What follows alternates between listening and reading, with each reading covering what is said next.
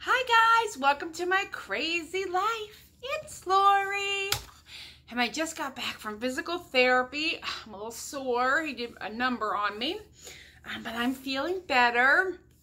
I went and saw my surgeon yesterday for my last appointment. I don't need to see him anymore.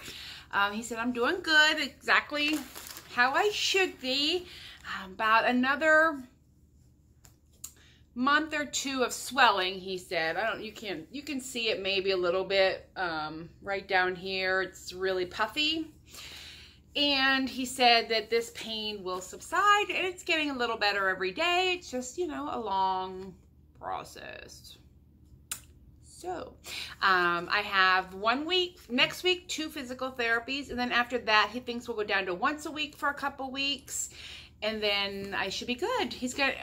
We're working on trying to get on my bike as quick as possible. And so we're kind of doing some weights, nothing too hard, but I was able to do this today.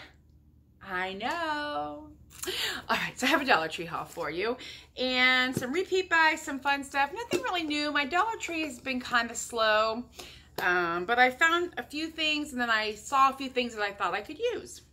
But my drink first is iced tea tonight in my lemon cup. I love these cups from the Dollar Tree.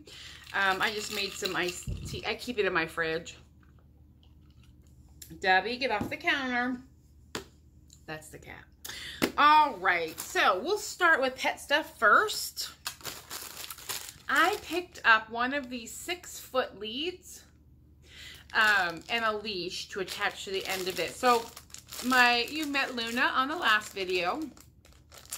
She's a little Chihuahua Terrier who bit me. Look at that bruise. You see that bruise? She bit me. I have a small patio out back that I grill. I like to sit out there, and Alex doesn't go outside, but Wellington will go out with me and lay down, and Luna gets upset. So I thought I'm going to try to put this lead, because she's so small, she can get under my fence, and she runs. So I can't have that. So I grabbed this lead, and then I thought if this wasn't quite long enough to give her some room, I grabbed this leash. And because she's tiny, she's not going to break, you know, this stuff. And this isn't bad. So this is 48 inches in length and this is 6 feet. So between the two, she should have enough walk around space on my little patio when she comes to visit. So I grabbed that for her. Repeat buy, I grabbed another one of these Wet n Wild pencil sharpeners. I have a couple makeup bags, like one in my gym bag and one in my bathroom. So I grabbed an extra just to have. I'll put it in my other makeup bag. And then I found this cup, and I've only seen this at one store. It's like a solo cup, and it has a lid that like slides open, and it's a little thicker. It's definitely washable. It's not a plastic solo cup, but this lid fits on it perfectly. I'm going to the beach in a couple weeks, and I thought perfect down poolside, put a cold beverage in this, or on the balcony. My keto crook and marker little drinks that I can have. Perfect. So I grabbed one of those, and I might put on it, see you at the beach, SEA. That's a pun. I love a pun. So I did that. I grabbed that for $1. I found one more pair of these socks for Christmas giving, or for me, because I will tell you, they're nice and thick, and I think these are going to be super cozy in the winter time. I have wood floors in my bedroom, and at Sarah's house, when I go up to visit her, she has wood floors, and so these are nice, thick socks. And these say cheers, y'all. I just like the color. So I grabbed those for me, because I have 3 pair. I gifted 1 pair already to a coworker, and then I have 1 pair for Sarah and 1 pair from my cousin Debbie. And I saw that, and I was like, I'll get me one. I picked up for me, these are little like dipping bowls. I don't know what they call them. I think they're just dipping bowls. They're glass, and they hold maybe a half a cup, maybe. We use them here around my house. I put milk in them for the cat. He gets a teaspoon of cream in the morning, but I also use them for me to have like a snack or something, and I was running low. So I grabbed a 4-pack. I think they get broken. I don't honestly know where they go.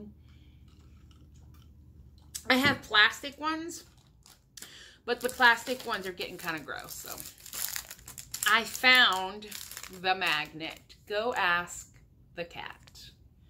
This is my life in this house, and I needed this magnet. So I found it, and I was super excited, so I grabbed that. I picked up, and this is a very small little haul, just so you know. But I did grab a luggage tag for me.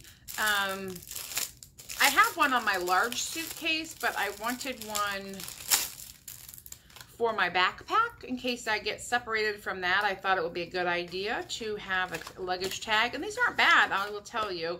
They are rubber. You put your information on here and then they attach, and that's cute. And they had like an elephant, they had a strawberry. I just liked this one. I thought it was super, you know, cute and adult-ish. So I can put this on my backpack, and if it gets lost, like I said, at least we'll have the information of who it belongs to. So I grabbed one of those for my trip, not the trip to Florida, but when I fly. I found for crafting purposes, and this is going to be for my Christmas in July. To do the advent calendar, I'm going to use these glue dots, and I need to grab one more pack. I only grabbed one pack. These are the removable. It doesn't matter. They have removable and permanent. I won't remove them, but they're just little glue dots. So this is perfect for that project. So I grabbed one of these. If you're going to do the same as me, you'll need 2 of these or a glue gun. So I may just use one of these and then a glue gun, and I'll show you when I do it. But these are great. I use them frequently, and the dots work out well. So I grabbed a pack of those for Christmas in July. And what I don't have in here, it's in the car still, is I got a big foam core board. One of the white ones. You need that for the advent calendar as well. So far, we're up to 2 packages of the condiment cups with lids from the Dollar Tree, a foam core board from the Dollar Tree, and then if you want, you can get these little glue dots. You don't have to have these. You can use regular glue, hot glue. I just picked these up to do the advent calendar so far. So I have that. Oh, and you'll need some ribbon. I'm not buying ribbon at the Dollar Tree because I have ribbon. I have a ton of Christmas ribbon, but you'll need a ribbon too. Minimal. You can get other things as well. And then I got, for gifting, I grabbed this, and I only found this at one of my Dollar Trees, and the brand is Greenbrier. Yep, this is a Greenbrier. It's like a, I wouldn't say this is a coffee cup. This is more like a soup cup. But what I'm going to do with this, I love the color red, and I am going to gift this at Christmas time. Maybe one of my coworker gifts. This is perfect for mug cake. Look how wide that top is. You can really get in there and stir. I mean, it's big. So I'm going to have this with some mug cakes, like a 4-pack of the Betty Crocker. I didn't buy them yet because the ones in my store right now expire before Christmas time, so I'll wait till closer. And even if I get them at the grocery store, they're not that expensive. But they have mug cakes, they have brownie, and I'm going to put maybe a variety in here, and then a neat little spoon that I can get at the Dollar Tree and tie it up and give that as a little, like, coworker, cute little gift. You could also put a gift card in it for like coffee, and it could be like coffee and cake kind of a situation. And I just thought this cup is the perfect size to create a mug cake in, because that's what you want. You want a nice wide mouth to do that. So I grabbed one of those. I just thought it was perfect. They had a couple at my store, but I don't need a bunch. I need one to gift.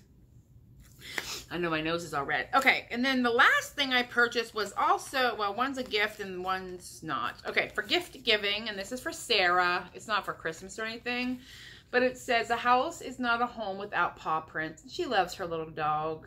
I love her little dog. She just is vicious, and she's not vicious. She's just a brat. But this is for Sarah. I can tell you that I hate these towels to touch. They're the microfiber. Not a fan of them, but I mean, come on, she needs that for her house. So I grabbed her that one, and then I grabbed one of the lemon ones for me. And what I'm gonna do with this, that hurt. I hand wash a fair amount of my Tupperware after I come home from work, and I like to lay a towel down and I know they have the absorbent ones, but that takes up too much room. to store. I just like to lay this down, and then I will put my my wet dishes on it, and they'll dry quickly. So I grabbed one of those for my kitchen. And then I grabbed 2 of these hand towels, a yellow and a green.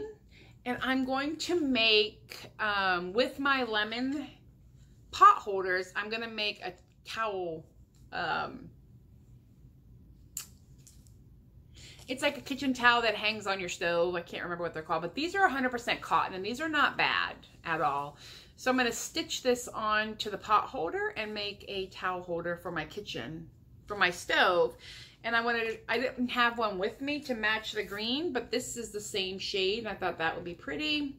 So I'm going to do a white and a green. So I grabbed one of each, and it's hard to find these white ones. And these are not in the kitchen section. I found these with the housewares, and these aren't bad. I don't know that I would use this for like a bathroom towel, but it's great for a kitchen to dry your hands on. And I may gift these, we'll see. I don't know, I never know what I'm doing with my, oh, I'm not done yet. Who am I kidding? Duh, Lori. I thought I was done, but I'm not. So I started a bullet journal. A bullet journal. And so a bullet journal is sort of like a free-form planner. Now, if you know my personality, which you don't, I mean, I'm sure you get glimpses of it, but permanency is very hard for me. I have a happy planner that I use. It has your months, 12 months, everything is laid out, and I just go in and write my calendar and schedules like everybody does, a planner. But I decorate it, and I love my happy planner. But what I love about it is the pages come out, and they can go back in whatever order, or you can add pages, take out pages. So I love my happy planner. But I love the idea of a bullet journal, too, which is lots of lists and trackers and all kinds of stuff. And now that I'm starting to plan my trip to Ireland next year, I need to have a place to put all the information that I'm collecting for myself, for my niece, for my family, because there's a bunch of us going. So I started a notebook, and I tried. I'm like, oh, I just can't. Like, I couldn't get past the fact that I need to put things in certain orders, but maybe I want to change that order. So I went and bought a happy planner notebook. So it's not a planner, it's a notebook, and it has, and I'll show you when I get a few more pages complete in it what I'm choosing to use mine for, because it's really anything you want it to be. I don't need it as a calendar. I need it as a place to store lists, information, notes, things of that nature. So that's what I'm using mine for. But part of the fun is decorating it and drawing pictures and stuff like that. So I needed some supplies. Okay, I wanted some supplies. I did need like a clear ruler.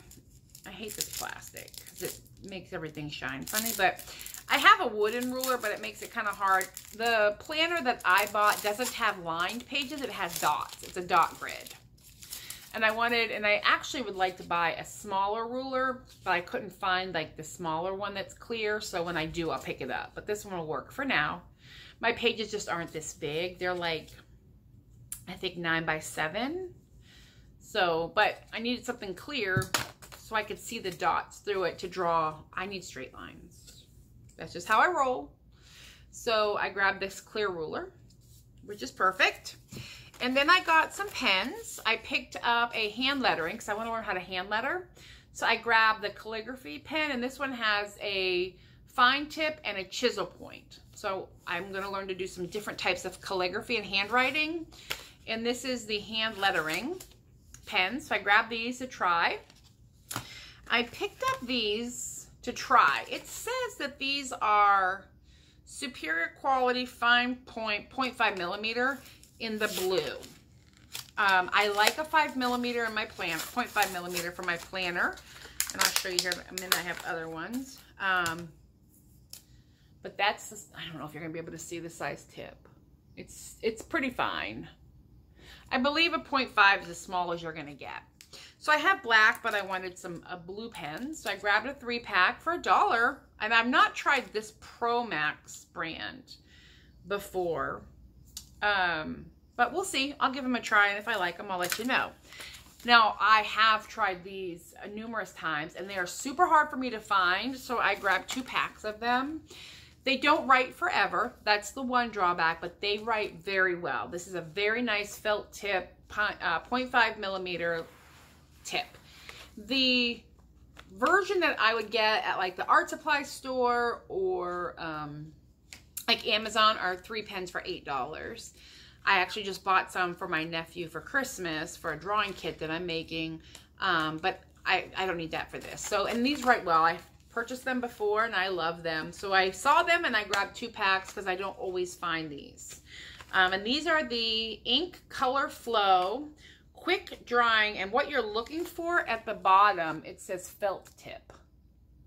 And then it'll say somewhere in here 0.5 millimeter. Oh, it says right here in the white, 0.5 millimeter. So if you're looking for a fine writing pen for a journal or a planner, these are really good. I really recommend these. Now, I did buy the colored ones, and it was pink, purple, and something, and one didn't write, which was frustrating. They're 33 cents a piece. I'm not frustrated. It was just kind of discouraging, I guess. Unfortunate. But these write well. I've not had any issues. And again, if I get a dud, I get a dud, but I bought 2 packs, and I have some out already.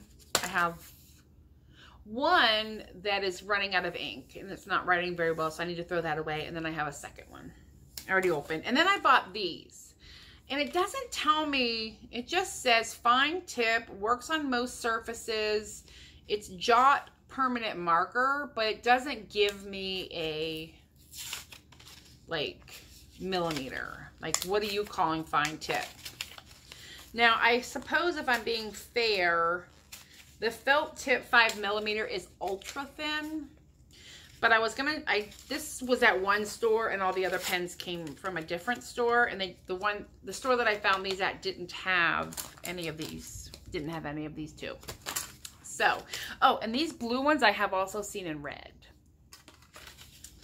I've not seen them in black, which I prefer black, but I just want to get outside of my box and have other fun colors to work with. And I will show you, right now I have a Christmas card list page done. I'm starting on some Christmas ones because I've started Christmas shopping and crafting, so I need a place to document what I bought for who, so I'm not overbuying when the holidays come around. That's why I started with the Christmas. And then I have a page so far that I need to finish that I'm putting books. All the books, not the ones I've already read this year, but the ones I have to read this year, and the ones, or that I want to read this year, and the ones that are coming out this year and probably into next year. Okay, yeah, so this is just like a regular size Sharpie. This is not something I will use in my planner, but I will use it. I'm not worried about that. I just won't use it in my planner. But I use Sharpies for crafts all the time, so I got that. Now we are done, because that is all the things. Oh, sorry, all the things I bought. I should try this pen and see if it writes. It's the blue. It does not appear to write very well. At least not on the... Okay, well that one doesn't write. Well, that's not fun. Aha, here we go. Oh, see, this one writes really nice. This will be good for a planner. This is just a dead pen, and it happens. I'll try getting it to write, but... Yeah, it writes really nice, and we'll try this third one while I've got it out here.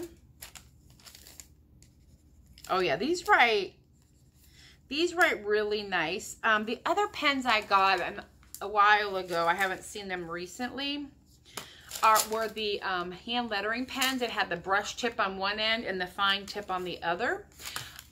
I got a couple odd colors, but I'm going to use those to practice my hand lettering. So I went online and I printed off from Tombow Company some free hand lettering stencils that you can practice writing your letters. So I'm going to practice writing my letters, and it's time for me to get ready for bed, and I will talk to y'all later. You have a good one. Bye.